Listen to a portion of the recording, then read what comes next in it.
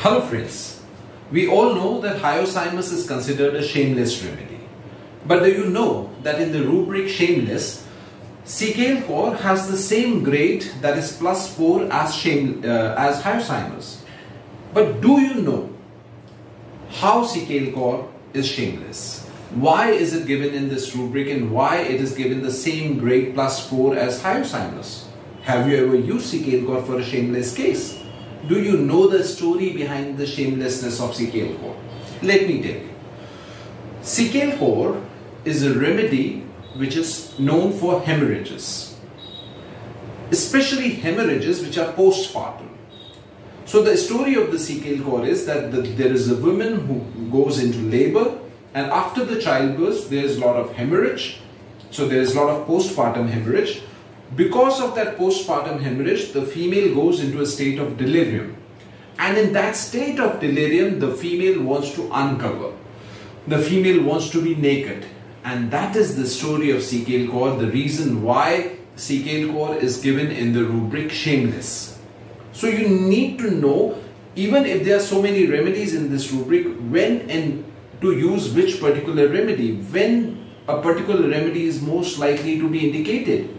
Not all the remedies given in a particular rubric have the same story behind them. Let me give you another example. There is another rubric, a sub-rubric of the rubric shameless, and the sub-rubric is shameless bed in. And there are only two remedies in there in the complete repertory.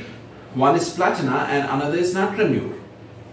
We can understand platina being there because platina is a sexual remedy. Why is natrum in there? In shameless bed in. Do you know? Let me tell you. Natrum is not a shameless remedy as a person. We know that it's an introvert person, often reticent, often not very expressive. That is the natrum that we know. Then how and when this person becomes shameless? So what happens is that Natrum muriaticum, which is a hot person, hot in the sense sense of heat is there more, warm-blooded. This person gets attacks of heat, bodily heat and anxiety while this person is in bed. Lying in the bed, this person gets attack of heat and anxiety, and to get relief from that heat and anxiety which is coming with heat, the person uncovers, and uncovers not just removes the covers from, but removes the clothes also. Lies naked in the bed, and that gives relief to this person from heat and anxiety. This is the story of Natrum muriaticum. That is the reason why Natrum muriaticum is given in the rubric shameless and is a remedy given in the rubric shameless bed in. Similarly, there are 40 remedies in this rubric, and each remedy has a story of its own. If you don't know how to differentiate between these wonderful remedies, if you do not know how to use this wonderful rubric, because this is a very common rubric, people do not shamelessly display their physical body, they also shamelessly display their power. They shamelessly display their authority. They shamelessly display their wealth. So it's a very, very common rubric if you know how to use it literally and also metamorphically.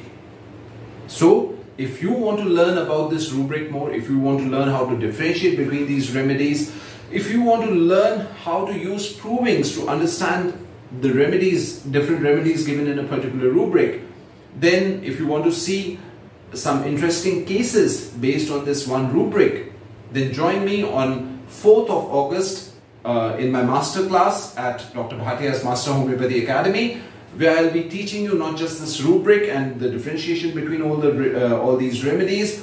We'll also be discussing some interesting cases where you will see this work in action, and it's going to be a wonderful 3-hour journey that we are going to share, learning lots of homeopathy, a lot of interesting cases, a lot of discussion. So if you want to join me on this class, the link is given in the comments below.